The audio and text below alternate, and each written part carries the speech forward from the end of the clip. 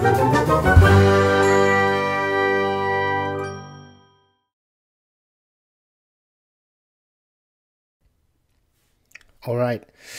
now we are going to discuss about logs. Generate and analyze logs. So we are going to view debug logs in the log inspector and text editor. Set various log levels for your debug logs, and finally manage and switch perspective using the log inspector. Okay, to do this, I'm going to launch my playground, the developer beginner one, and then we are going to launch our developer console from the gear icon here, developer console. All right, so this is from the previous video. I'm just going to leave it there. If I flip back here, go back to our trail. All right, so first off, we are going to view logs in the text editor. So I am going to run this code and then execute. So from execute anonymous window, or you can do just Control E here or Command E. We have it from our previous video sample there. So I'm just going to execute this. But if I put an invalid email here, I'm just going to repaste this here, right? This is an invalid email, and I'm not going to do that yet. I'm going to hit execute there. See, we have an error, invalid email address, but then if I open the log, it's going to open the log. Oh yeah, we have to change this first. Let me see the trail.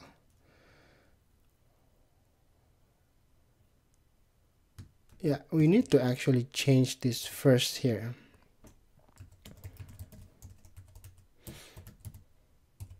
Otherwise, it won't even execute. So I'm going to execute this and open the log. So we have the log open there. So you can then from here see the timestamp when things are executing and what event took place here. Execute, heap, allocate, and so on, and the details. If you just want your debug message only, you check that, and you have the user debug event displayed there, right? If you just want executable only, you click that. You can have all the executable event, and you can also filter what you want to search here. For example, if you want to search, yeah, you know what I mean, right? You can search the log there. So let's flip back here. Okay, so we've done this part. We've checked the log data. We've tried the filtering, debug only, executable, and we've seen timestamp event details, the columns there, what you can see. Now let's try opening it on text editor. You can open a raw log file. If you go back to your developer console and you hit debug, or you hit open file, open raw log there. Okay, if you hit there, and then you have your raw log for this execute anonymous we just ran. So here you can also play around with the log with your own tools if you have one. So you can do that if you want. Flip back here. Okay, so this is the syntax for system.debug method. So you can put your own text there with a quote, right? You can also display the variable value, a value of your variables, system.debug your variable, or you can put your label combined with your variable, so you can, you know, debug your code, trace your code, what's going on. All right, so next we are going to talk about the log inspector. So this is a different panels which you can use to further investigate your code and see what's going on. So how do you open the log inspector? So you go to your debug and then view log panels. All right, so if I go back here, debug, view log panels, it's grayed out at the moment. I need to switch back to here because the raw you can't do with the raw. Debug, view log panels. So make sure you're on this log there, and you can choose what you want to see. I want to see the stack tree, for example, execution stack, the source list, the variables, and overview. Basically, I'm checking everything there. If I close that and I lower this a bit so we have some space there, that's more like. And you have performance tree, and you can open the tree there, see what's going on with the performance, duration, how many milliseconds and stuff. Execution tree, you can open that as well. What's being executed, what class, and so on. So it's calling the send email class with method and stuff. So you can see what's going on. This is the log that we've seen before, the stack here, and we can see what each do on a trail. Let me just scroll this down a bit here from this blue there. Okay, so that looks better. So if I flip back to our trail, what is this? So stack tree. Please read through this. Stack tree display logs entries within the hierarchy of their objects and their execution using a top-down tree view. All right, that's the stack tree, this guy here. For instance, if one class calls a second class, the second class is shown as the child of the first. So one class, this is the execute anonymous apex, our apex, which is the command E here. This calls the send mail, right? So you see the send mail class was called, so it's a child of that, and you see what's inside that. You can see it like that. Execution stack displays a bottom-up view of the selected item. It displays the log entry followed by the operation that called it. So this one. So you can see this is the execution stack.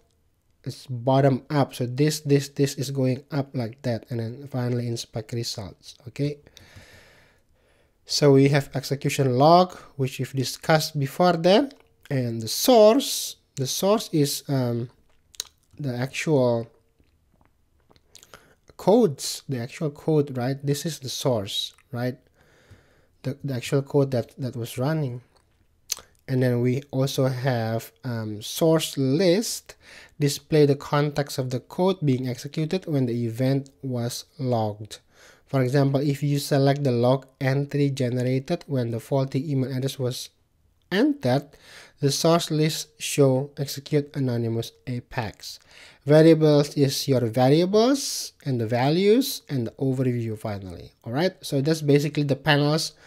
You will be playing around a lot when you're developing, and especially when you're debugging, meaning something went wrong or something's timing out, and you want to see what's wrong. The code is running more than 60 seconds and you get an Apex CPU timeout. You can't run more than 60 seconds, so you want to see what's going on. You know, you can debug it from here. This is a very, very helpful tool. All right, so next is perspective. You know, like workspaces, perspective is just deciding what window you want to see. So if I flip back here, you can go debug, switch perspective, or debug perspective manager. So if I go debug, switch perspective, this is log only. If I see analysis, you can see that it's predefined, right?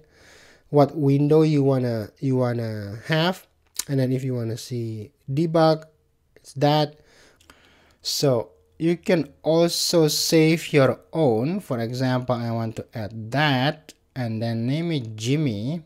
So I'm gonna debug and then save perspective as Jimmy. Okay, so now if I can see switch perspective, I have my own personal perspective, which is Jimmy there. All right, so let's flip back to the trail. So we can now manipulate log data as well to find what you need. So log categories, we have Apex code and database, but then we can do the log levels here and change it.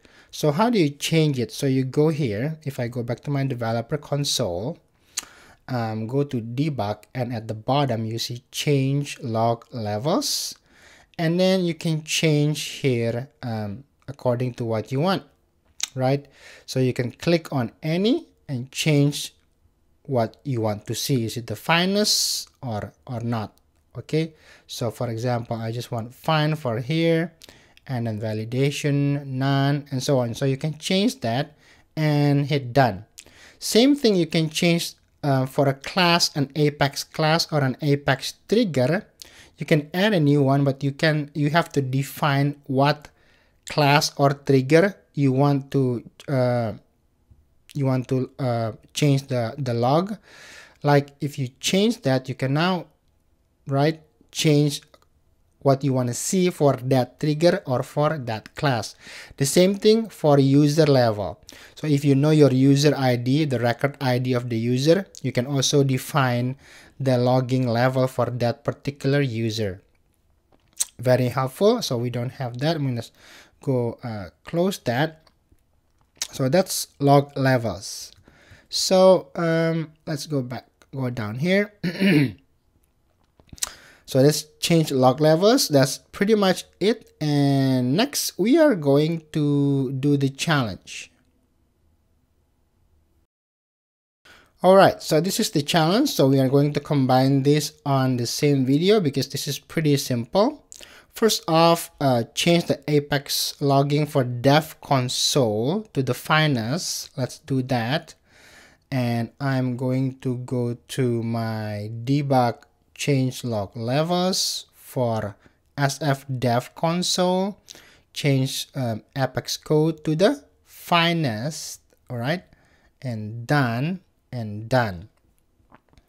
And I'm gonna flip back to my trail here. So use execute anonymous to execute your email mission specialist Apex class using your email address. Let's do that again. So I'm just gonna close this and do my command E. This is my execute anonymous. I'm going to execute with an open log here. So execute that. It's going to take a few seconds. It's going to pop up the log. And once that's done, we can, let me just flip back to the trail. It's taking too long.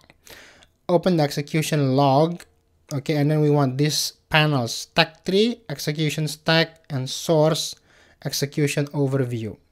Stack tree, execution stack, source execution overview. So this is the log. So debug panel, stack tree, execution stack, execution overview. I don't know what the log actually, right? The source. Let's see, is it source? Yeah, source, and then source execution overview, and then save it as execution details, execution overview. Okay. So save that. To save that, you go to debug and then save perspective as, I'll flip back here, execution details. Yes. All right. So there you have it. So I saved that. So now we can get the points, and I will see you on the next video, which is inspect object at checkpoints, which is going to be interesting as well. All right, I'll see you in the next video. Bada bing, bada boom. Hit that subscribe button and explore new Trailhead grounds. and learn to implement the most useful and popular apps on the Salesforce App Exchange. And do yourself a favor, like this video, and you'll be surprised on how much more you understand when watching this same video after liking it. Don't take my word. Watch this one more time after you like the video and see it for yourself. Bada bing, bada boom.